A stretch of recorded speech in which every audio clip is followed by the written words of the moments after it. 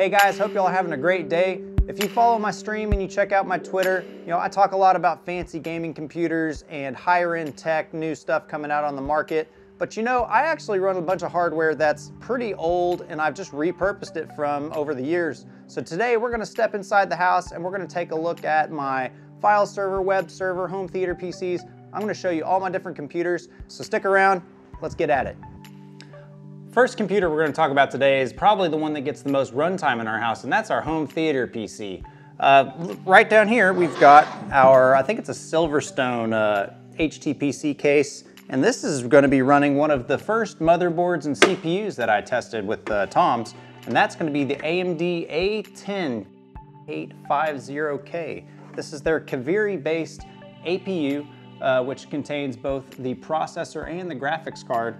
And what I like about this setup is that it's got this one fan, it's got a really small SFX power supply, a couple hard drives, and that's it. This is a very low maintenance machine. It's still pretty cool and dust free, and there's not a lot that can break in this thing. This thing's been running solid for a good 2 to 3 years, and it's not the smallest small form factor computer, but for watching Netflix, home videos, and all the different stuff that's off of our file server, this thing runs just fine. A couple other specs for it. This is running the Gigabyte FM2 Plus socket. It's the F2A78M motherboard. No regulator heat sinks. It's a real no-frills motherboard. It does a pretty good job. We are running 2 sticks of 4 gigabyte Mushkin DDR3 1600 megahertz.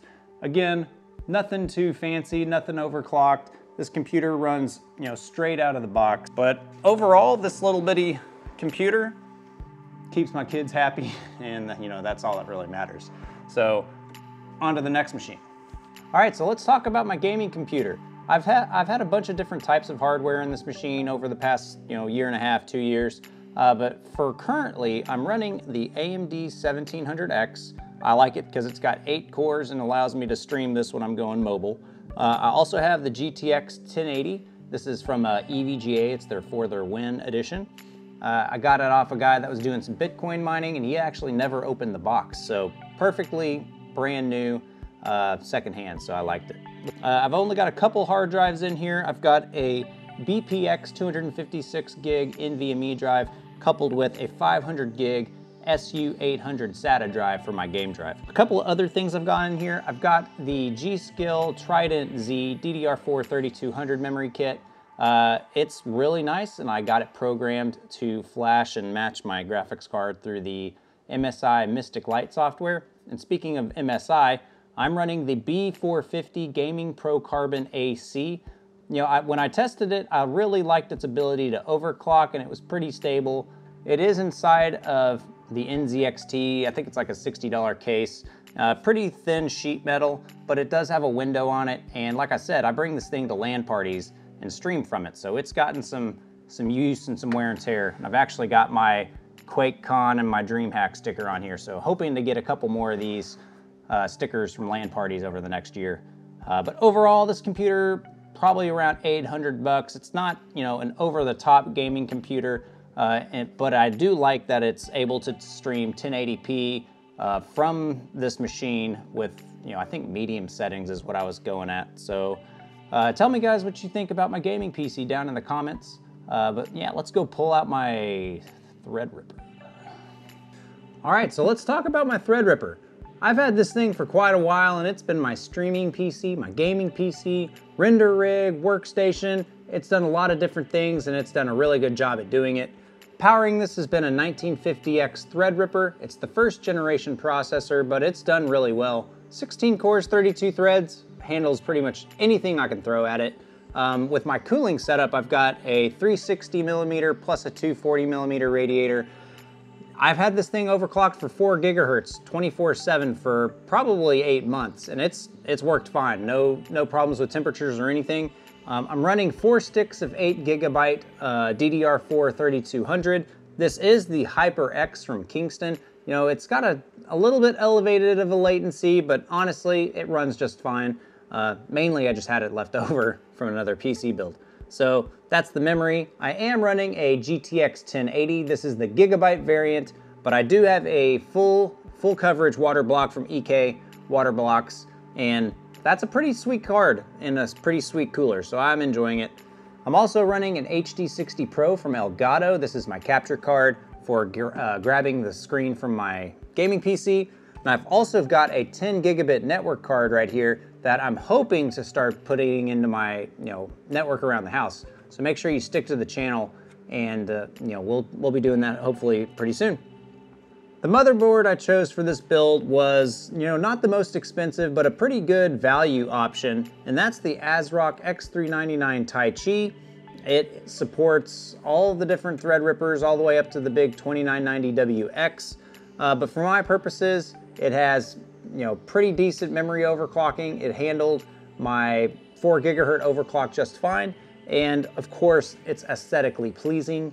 I love the, brushed aluminum metal down there on that gear. And then of course the slight lights, the LEDs that, match all my other stuff. And so I really enjoyed this motherboard. Again, 4 gigahertz. I think I got up to like 33 on the memory.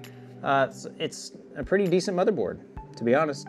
Got a few NVMEs in here. They're both Samsung 960 EVOs. Really fast drives. I use them for scratch discs for my renders as well as for editing video.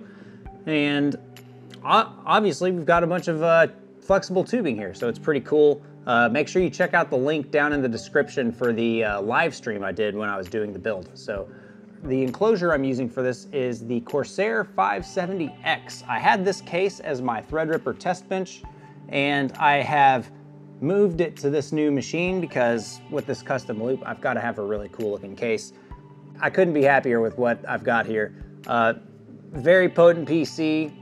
Highly recommend you guys jumping into that high-end desktop. Yes.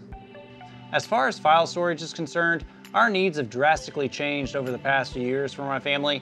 My wife and I, we're both doing YouTube channels now. We got lots of video being edited, and there's an amassing amount of Disney videos that get ripped and put onto storage. So we've had to change a few things as times has gone on. And this was our original NAS box. This ran off of an old Lenovo machine. It's got, 4 sticks of 2 gigabytes. So 2, 4, 6, 8, math is hard. 8 gigs of DDR3 something.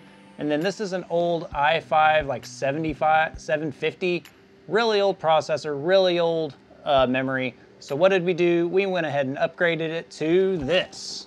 This is our new network attached storage server, and it's currently running off of the Intel C236 chipset, which is also running our Intel Xeon E5 1230 or E3 1230.